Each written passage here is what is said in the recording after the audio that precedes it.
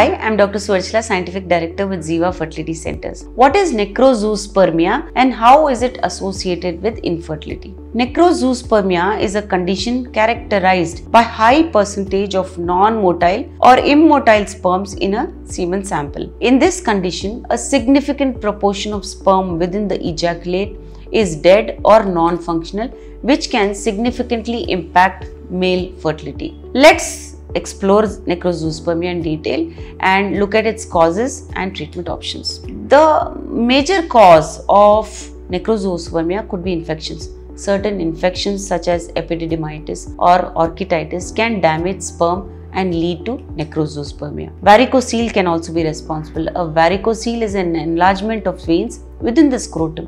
It can cause elevated testicular temperature and affect sperm quality. Obstruction can also be a reason. Blockages or obstructions in the male reproductive tract, including the epididymis or vas deferens, can lead to sperm immotility and death. Toxic exposures, especially exposure to toxins, environmental pollutants or radiation, can harm sperm and contribute to Necrozoospermia. Certain medications or treatments such as chemotherapy or radiation therapy can affect sperm viability, that is sperm motility. Autoimmune disorders can also be a cause. In some cases, the body's immune system may mistakenly target and damage sperm cells, leading to Necrozoospermia. So what are the treatment options for Necrozoospermia? The treatment depends on its underlying cause, and let's look at some common approaches. Treatment of infections is very important. If infections are the cause of Necrozoospermia, antibiotics or antiviral medications may be prescribed to treat the infection and potentially improve sperm quality.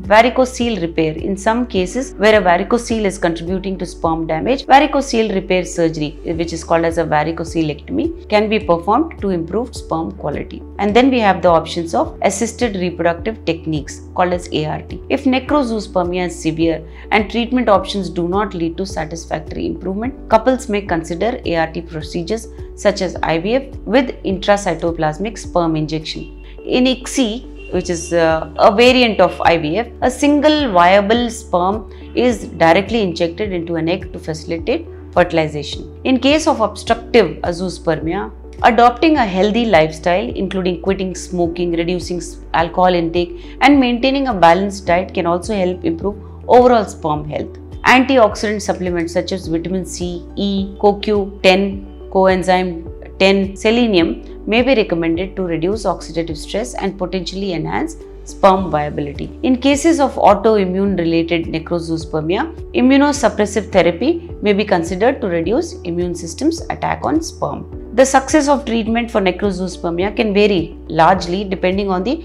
underlying cause and individual factors. So if you have been diagnosed with Necrozoospermia, you should consider consulting a fertility specialist who will look at the underlying cause of the condition and give you appropriate treatment options which will increase your success rate. To know more about this, please feel free to contact us. Thank you. A lot of effort has gone into making this video. Please like and subscribe us. Thank you.